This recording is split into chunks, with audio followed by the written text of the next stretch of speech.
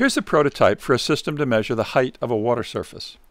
The lower end of the tilting arm will float on the water surface, and the angle of the arm will be a function of the height of that surface.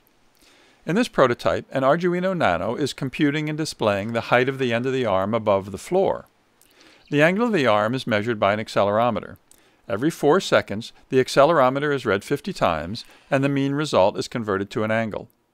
The Arduino Nano then uses the cosine of that angle to compute the height of the end of the arm above the floor.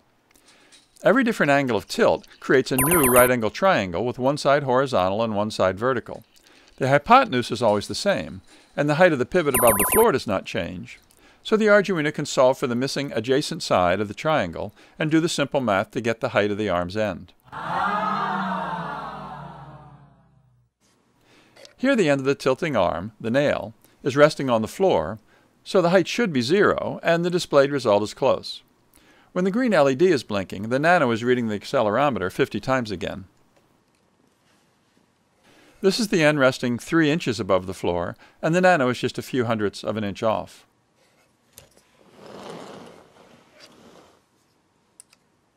It's also very close at the 14-inch mark.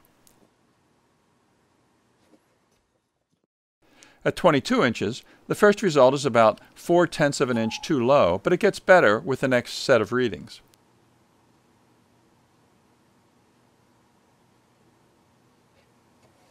The same thing happens at 30 inches, where the successive results improve. This noise is probably due to the twisting of the arm, because the camera was attached to it and variably torquing it.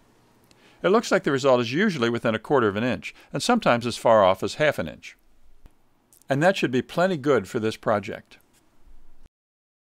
Please use available exits now.